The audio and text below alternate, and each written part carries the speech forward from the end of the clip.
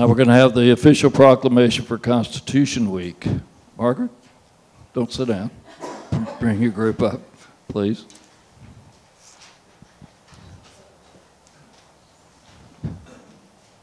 Thank you.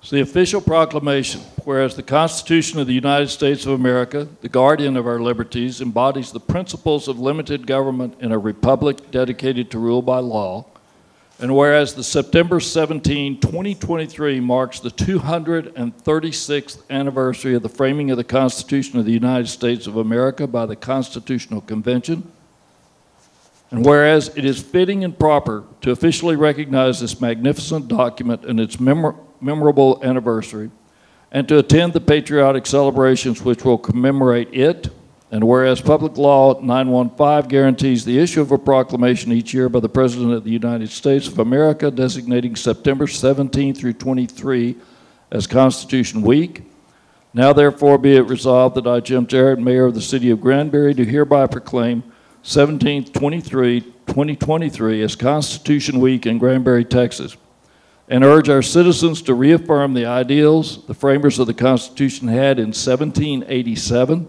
by diligently protecting the freedoms guaranteed to us through the guardian of our liberties. It's given under my hand and the seal of the City of Granbury on this 5th day of September 2023. Now, Margaret, are you going to introduce everyone who's here? Jeannie Harrison is our past regent. She's an honorary regent now with the chapter. Peggy Freeman is our main person that is charging with the Constitution Week, and Donna Thompson. Thank you. I believe you wanted to say something. Yes, I did. I wanted to invite all of you out. On Sunday this year, Constitution Day is the 17th of September. This year, that's on Sunday. So we are also encouraging all of the churches to do something to celebrate the Constitution as we gear up toward our 250th anniversary of our nation. We want to start building in the schools and have everybody come out. We bring a bell, so you're welcome to join us. We want everyone to come and bring a bell to ring.